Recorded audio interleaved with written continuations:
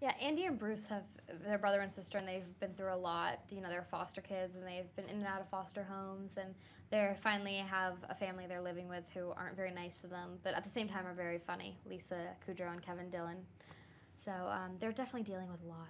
Andy and Bruce are quite resourceful, though. They are really resourceful. They're very they're full of ideas and always have a solution to every problem, or they eventually at least come up with one. What is it about these two that you think other kids will be able to relate to? Well, I think for the most part they're pretty like typical kids, and they're dealing with a lot of the same issues as regular kids, even though they're foster kids. And you know, they're funny, and they, like, Bruce invents all these cool things that I think kids will think is really awesome. I mean, I saw the movie and I hadn't seen all the gadgets completely done, and I was like, oh my god, that's so cool. So I think younger kids will love it even more. What were some of the challenges of working with so many dogs?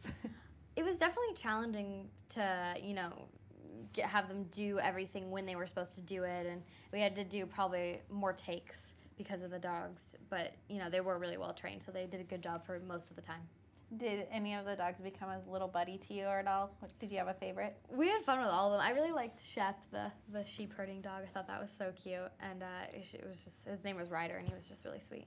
Very cool. What are some of the memories that you'll take away from this project for you?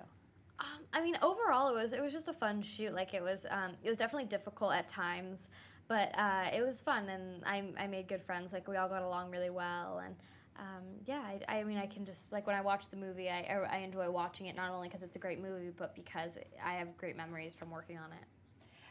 At what point did you realize that you wanted to be an actress and you really wanted to pursue this as a career?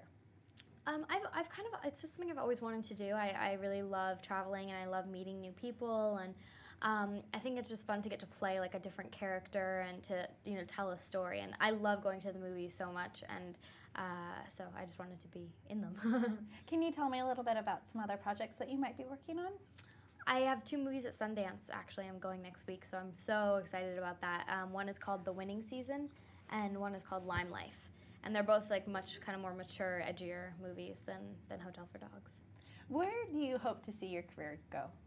I hope that I have kind of, you know, like a Natalie Portman, Reese Witherspoon kind of career. Just, they've been acting since they were younger and are still, you know, they're superstars now, and they've done amazing movies, and I think that would be great. Very cool. I'm sorry. What do you think is the main message of this movie? What do you hope people to take? I think there's so many messages in it, which is great, and I really like how the point of family is like constant throughout the movie, and it shows you that family might not always be like, you know, your mom and your dad and your siblings. It can be like, you know, people who you feel close with or who you feel at home with, and I thought that was really special. Do you have any animals of your own? Yeah, I have a dog named Twiggy, and I have a cat named Stranger. Okay. Do you ever take them with you when you're on set, or do they stay at home? Twiggy usually comes and visits on set sometimes. My sister brings her everywhere, so she usually brings her when she comes by. And are you based out here in LA, or do you? I live in LA. Okay, very cool. Do you find it difficult growing up in LA, just because it's the Hollywood and so many people? I don't know. It's.